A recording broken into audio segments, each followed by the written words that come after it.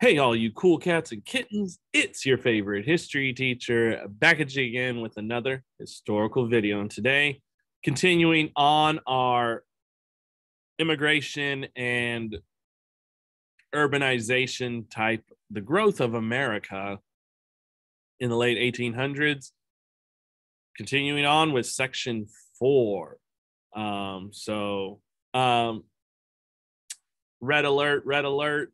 This is a very lengthy lecture. I tried my best to shorten it to where there's not a lot of writing, but there are some important things. So just a forewarning, this lecture video could be very long. I'm sorry, guys. It was a long section in your textbook as well, so don't at me in the comments, please. But here we go, on to chapter 3, lesson 4, urbanization and social reform. That was your warm-up. Okay, students will be able to objectives: describe living and working conditions of people's lives in the cities, differentiate the problems urbanization brought about by the corruption of government officials, and investigate Gilded Age ideas brought forth to society. All right, city life. Let's get it started in the city. Most of the immigrants who arrived in the United States were in the late 1800s lived in the nation's growing cities and took the jobs in the rapidly expanding factories. At the same time, rural Americans began moving to the cities for better paying jobs. Cities had a lot to offer: electric lights, running water, modern plumbing, plus attractions like museums, libraries, and theaters. In New York City, had about 800,000 people at the beginning before the Civil War, 1860, and they grew to almost 3.5 million in 40 years. That's a lot of people. Chico, that should be Chicago. Chicago swelled from 109,000 people to more than 1.6 million in that same time period. So by the 1920s, still can't get over that. By the 1920s, more Americans lived in urban areas than in rural areas. All right, mass transit. As populations grew, the rising value of land provided an incentive to try new strategies of urban development. So businessmen decided to build upward and not outward. Aided by the invention of the safety elevator, tall steel frame buildings called skyscrapers began to appear. Increasing population density will also lead to the development of various kinds of mass transit. So you have horse cars, which are railroad cars pulled by horses. In San Francisco, installed cable cars in 1873. And in 1877, a guy named Sprague invented the electric trolley car. The largest cities will still have to deal with congestion. So in Chicago, they decide to build elevated railroads, while in Boston and New York, the first subway system started to appear. So on the left is the railroad, the horse car, obviously being pulled by horses. And there you got the trolley car, San Francisco Railroad, or is that Clay St. Hill Railroad? That's a trolley car. Here's Chicago with the elevated railroad. And when I think of Chicago, I think, oh, look, Shameless. Who watches Shameless? They call that, I believe that's called the L train. So there you go. And then here's subways in New York and Boston. There are also lots of pictures in this lecture video. During the last half of the 1800s, the wealthiest families established fashionable districts in the heart of the city. As their homes grew larger, wealthy women increasingly relied on more servants, such as cooks, maids, butlers, nannies, and chauffeurs, and they'll spend a great deal of money on social activities. Wealthy women had more time to pursue activities outside the home, including women's clubs. At first, they focused on the social and educational activities, but over time, club women got involved in charitable and reform activities. American industrialization will also expand the middle class, such as doctors, lawyers, engineers, managers, social workers, architects, and teachers. Many middle-class people will leave the central city to escape crime and pollution to afford larger homes. Some of these use commuter rail lines that move to the streetcar suburbs. How convenient. Here's the founders of the Chicago Women's Club. There you go. Thank you, ladies. Work. Few urban worker class families could even hope to own a home. Most spent their lives in crowded tenements. Test question. Tenements were multifamily apartment buildings. Even with the working class, some people were better off than others. White native-born men earned higher wages than African Americans, immigrants, and women. In some cases, the entire family worked, even children, much like the Industrial Revolution in Europe. There were dangerous working conditions, and due to the dangerous working conditions and the fact children weren't in school will alarm many, many reformers. More women will take jobs outside the home. White native-born women were better educated than others and found jobs as teachers, clerks, or secretaries. Many women were also domestic servants. Immigrants worked as servants in the North, and of course, African American women were servants in the South. Here's a grimy picture of a tenement. I wonder how many people can you see? Can you find? There's 1, 2, 3, 4, 5, 6, just in the picture. Here are servants, maids. All right, my middle name is Crime. No crime, no pay. Where we are here in the Bay. Anyways, it's on your Nicotina song. So crime was a growing problem in America. Minor criminals like pickpockets, swindlers, and thieves thrived in crowded urban environments. Major crimes will multiply as well. So from 1880 to 1900, the murder rate jumped sharply from 25 per million murders to more than 100 per million murders. People in debt, you know. Disease and pollution will prove to be even bigger threats. Improper sewage disposal contaminated city drinking water and triggered epidemics of typhoid, fever, and cholera. Horse manure would be left in the streets. Chimneys belched out smoke, and soot built up from coal or wood fires. So, you know, those aren't good for the environment. Political machines, which are an informal political group designed to gain and keep power, developed because cities grew much faster than their governments. And new city dwellers needed jobs, housing, food, heat, and police protection. So who are they going to go to? The political machines. So here's some congestion of Hester Street in New York City. Here's a political machine handing out special privilege. What does it say? Finances, immunity from arrest. That's what a party boss can do. All right, political corruption. This slide is a test question, or parts of test questions, multiple test questions.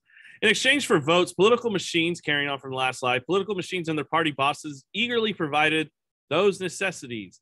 George Plunkett, one of New York City's biggest party bosses, defended the benefits of party bosses. Party bosses also controlled the city's finances, and many party bosses will grow rich through fraud or graft. What is graft? Gaining money or power illegally. Party bosses accepted bribes from contractors who were supposed to compete fairly for contracts to build streets, sewers, and buildings. Corrupt bosses sold permits to their friends to operate public utilities. So you have Tammany Hall, New York City's largest political machine, was one of the most infamous of these organizations. You have William Boss Tweed was their famous leader during the late 1860s and 1870s. His corruption will lead to a prison sentence given to him in 1874. Cartoonist Thomas Nast will heavily blast corrupt political machines in the papers. Defenders of political machines argued that they provided necessary services that helped newcomers assimilate easier to the city. So here you have Mr. Plunkett on the left, Boss Tweed on the right, and this is a picture of Tammany Hall. It's not a person, it's just called Tammany Hall. All right. Here's Thomas Nast on the left, and here are his political cartoon of a police officer picking up, a small criminal, and he's barely able to reach to, again, a fat political party boss. Like, good luck trying to arrest that guy. Am I right? All right, gassing me up. So Mark Twain and Charles Warner will write the novel The Gilded Age, A Tale of Today.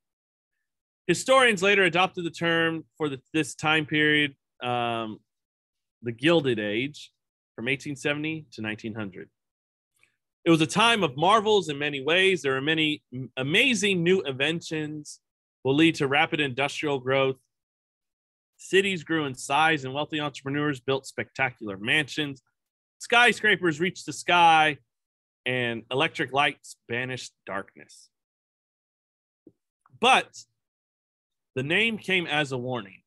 So, gilded items might appear wonderful because they're covered in gold, but they're made of cheap materials inside. So while it might appear wonderful, the Gilded Age still hides corruption, poverty, crime, and the inequality between the rich and the poor. The strongest beliefs of the era was something called individualism. So no matter a person's humble beginnings, a person could rise through society with their talents and commitment. You have a guy named Horatio Alger, and he will write over 100 rags to riches stories that will motivate young people that no matter how many obstacles they faced in their lives, success in life was still possible. He's a glass half empty kind of guy. Love it. Here's Mark Twain's book, The Gilded Age, A Tale of Today. All right, God's plan.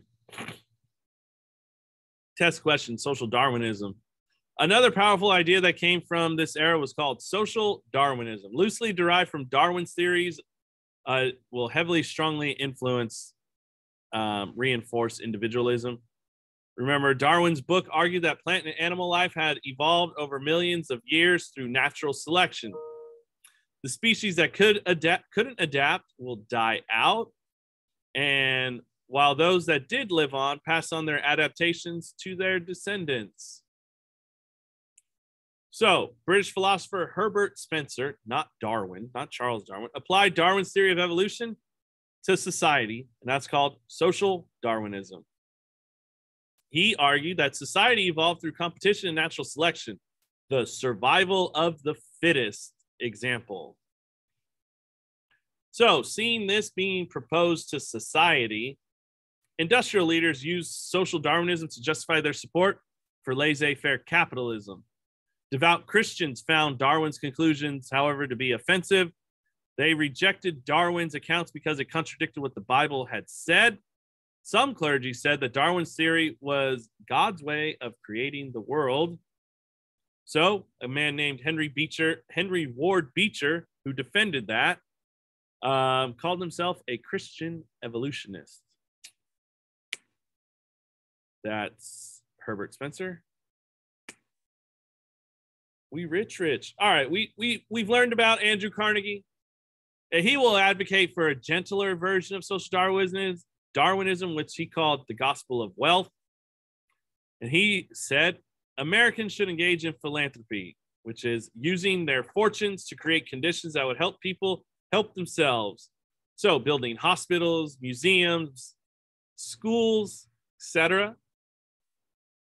Carnegie funded the creation of the public libraries because he believed the libraries provided resources people needed to succeed. His ideas were greatly received by America's wealthy people. During the late 1800s, there were many people who were very, very rich, and it was also a great era for philanthropy. So, Rockefeller found the University of Chicago.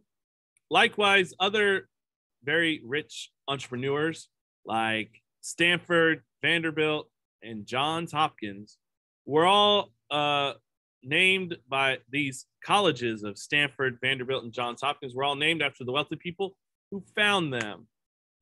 So on the left, you have the Stanford family. That's the Stanford logo. Cornelius Vanderbilt, that's the Vanderbilt logo. University of Chicago, this is Rockefeller walking right here. I believe this, when I looked up this picture, it's like the first graduation. And then this is Johns Hopkins. All right, a challenger approaches. So in 1880, Henry George will publish a book called Progress and Poverty, a discussion of the American economy that quickly became a bestseller. George observed that the increase in wealth driven by industrialization should have eliminated poverty. But he claimed, quote, the gulf between the employed and the employer is growing wider. Social contrasts are becoming sharper. And he argued that laissez-faire, hands-off economics was making society worse. But most economists now argue that George's analysis was flawed. Industrialism did make some Americans very wealthy, but it also improved the standard of living for most others. But Americans in poverty at the time didn't see improvement. So George's ideas will lead reformers to challenge the ideas of social Darwinism. Okay, more writing. That's not a pun.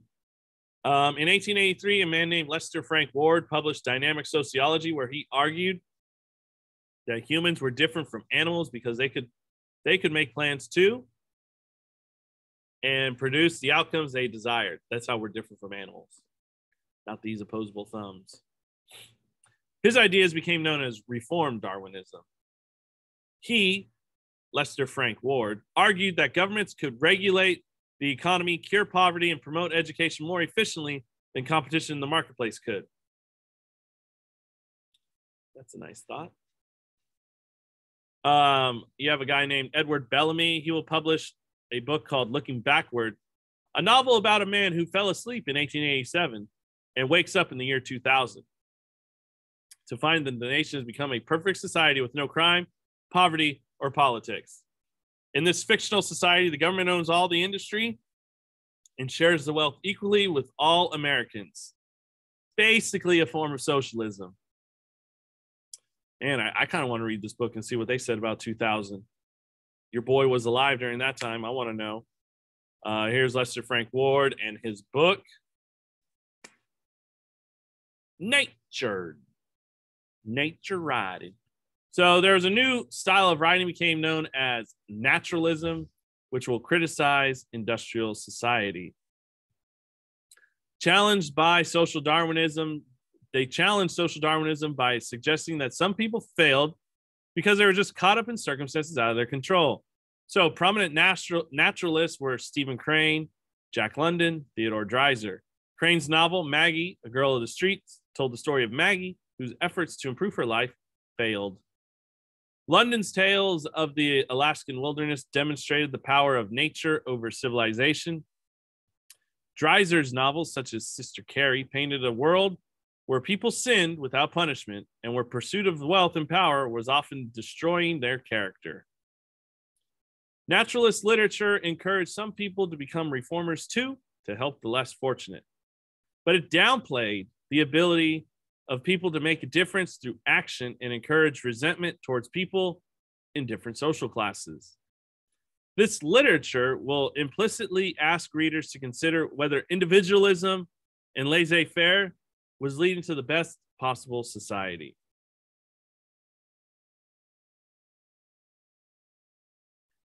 readers might conclude that the government intervention was the way to make things better. You know, have the government step in. Oh my gosh. I said, young man. I said, young man. Anyways, so the social gospel movement will work to help the urban poor according to biblical ideas of charity and justice. You have a guy named Washington Gladden, a minister. It was an early advocate who popularized a movement called in his book called Applied Christianity. You have another man named Walter Rauschenbusch, a Baptist minister from New York, say that 5 times fast, became the leading voice of the social gospel movement, which inspired many churches to build gyms, provide social programs and childcare, and to help the poor. So 2 companies, 2 organizations that you might be familiar with are the Salvation Army and the Young Men's Christian Association. The YMCA will combine faith and reform. Salvation Army offered practical aid and religious counseling to the urban poor. The YMCA tried to help industrial workers and urban poor by organizing Bible studies, citizenship training, and group activities. They also provided low-cost boarding houses for young men. That's where I played some basketball growing up, was at the Y.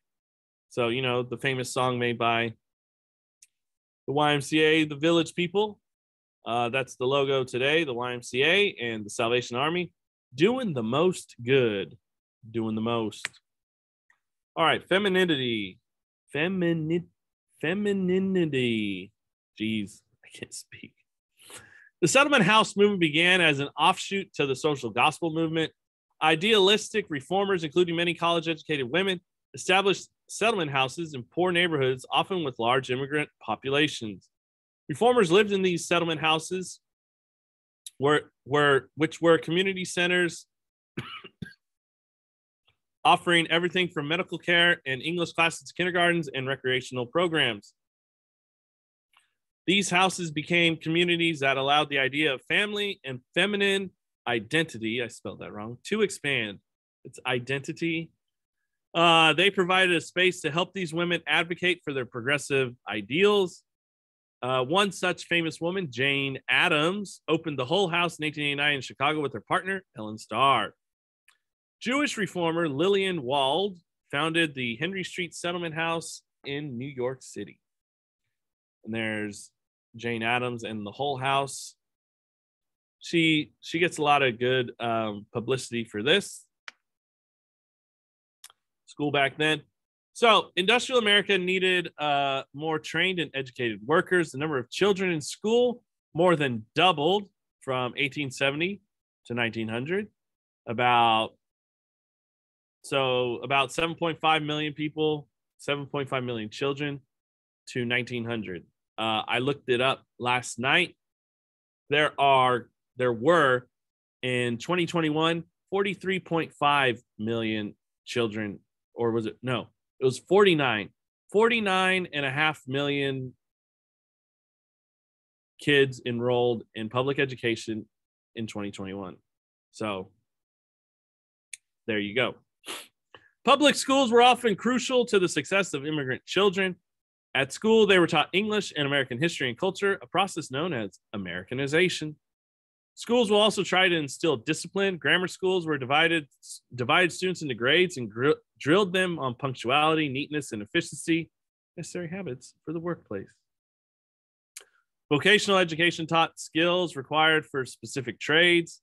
Children in cities had greater access to education than those in rural ones. Most African Americans, however, were segregated into underfunded schools. Some African Americans decided to start their own schools, following the example of Booker T. Washington, who founded the Tuskegee Institute in 1881. There's Booker T. and Tuskegee. Paintings and books. So a new movement in art and literature was called realism in the late 1800s. Just as Darwin tried to explain the natural world scientifically, artists and writers tried to portray the world realistically. Realist artists painted real people doing ordinary things. Thomas Edison painted men rowing, athletes playing baseball, a family out in a carriage ride, doctors performing surgery. I don't know how about that one. Or scientists in their laboratories. These paintings captured the era's social relationships, the differences between the social classes, and the way people looked doing ordinary things in life. Writers attempted to capture the world as they saw it. Mark Twain, his real name is Samuel Clemens, published his masterpiece, The Adventures of Huckleberry Finn, in 1884. The title character, Huckleberry Finn, and his friend Jim, who escaped slavery, float down the Mississippi River on a raft, and they will come into various encounters with people. And I mean, let's be honest, I read that book in 6th grade, so a very long time ago. Mark Twain gave readers a humorous yet critical account of racism, violence, and poverty. There he is, Mark Twain, Huckleberry Finn. All right, the fun times. So the improved standard of living enabled many people to spend their money on entertainment and recreation. Working class families and single adults could find entertainment at new amusement parks such as New York City's Coney Island. They had amusement rides like water slides, railroad rides that only cost a nickel and a dime, bars. People also began to watch professional sports as a source of entertainment. The first pro baseball team were the Cincinnati Red Stockings, or the Cincinnati Reds. The first World Series was played between the Boston Americans and the Pittsburgh Pirates. And football began to become a popular sport by the late 1800s, which had soon spread to colleges. So here's a picture of Coney Island. The first team picture of the Cincinnati Red Stockings on the right. And down here, the World Series. Music. So people enjoyed comic, theater, and music. They adapted from the French theater. Vaudeville will take on American flavor in the 1800s. The hodgepodge of animal acts, singers, comedians, acrobats, and dancers will entertain people. Like vaudeville, ragtime music, a new form of music in the late 1800s, ragtime music echoed the hectic pace of city life. Its syncopated rhythms grew out of the music of Riverside honky-tonk saloon pianists and banjo players using patterns of African-American music. Scott Joplin, one of the most famous African-American ragtime composers, became known as the King of Ragtime. And his famous song was The Maple Leaf Rag in 1899. And there's Scott Joplin. And wouldn't you know, that's the end of the lecture. And wouldn't you know, I don't have the book in front of me. Hold on.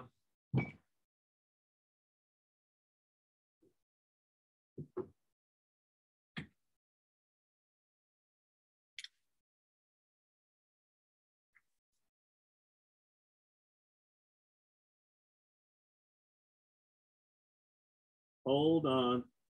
I didn't leave you.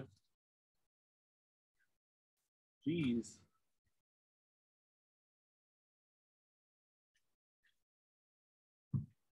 All right. So, sorry about that. I should really have the textbook right next to me.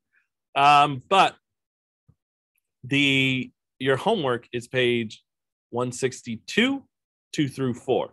So I know it was a little bit longer. There was a lot of stuff to cover, but hopefully you guys did enjoy that.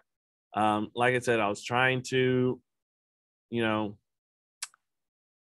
decrease the number of slides, the number of stuff you guys need to write.